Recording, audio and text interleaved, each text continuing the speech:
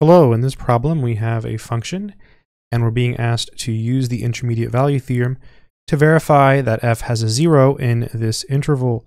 So the version of the intermediate value theorem we're using is one that is sometimes stated specifically for polynomials. It says you have a polynomial p of x and it's on an interval, say a, b, and if you look at the function values at the endpoints, p of a and p of b, if these have opposite signs, so if these have opposite signs, then there is a number, at least one number, c, in this interval such that p of c is equal to 0. So that's the one we're using. Basically, this is just the intermediate value theorem. It's saying, you know, if you have something like this, and this is b and this is a, right? So this is p of a down here, and this is p of b up here. You see the sign changes, so it has to be 0 at some point in this interval. So that's the main idea. So let's go ahead and plug in the endpoints here. So f of -4, that would be our a, right? F of a, or it's f, not p. In our problem, it's f. And so if you put a -4 everywhere there's an x, I'll do it here so you see it. 2 times -4 to the 4th plus 3 times -4 cubed minus 14 times -4 squared minus 9 times -4 plus 8, right, plus 8.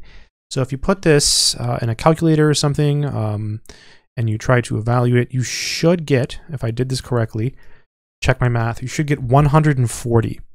So f of -4 is 140.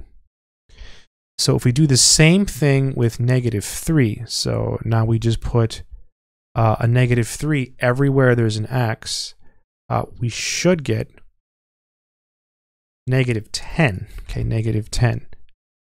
If someone watches this video, please let me know if these computations are correct. I'm pretty sure I triple checked them. So the signs are different. So signs are opposite. It's a messy problem. It's probably not the best example because it's so messy. It kind of, what's the word I'm looking for? Takes away from the main idea is that, you know, when a polynomial changes sign, it's going to be 0 somewhere in the interval. So signs are opposite, so therefore, yes. So therefore, there is at least one c, okay, one value of c in our interval, okay, in our interval. So and our interval in this problem is a, b, okay, such that p of c is equal to 0. And I think it's good to write stuff like this down.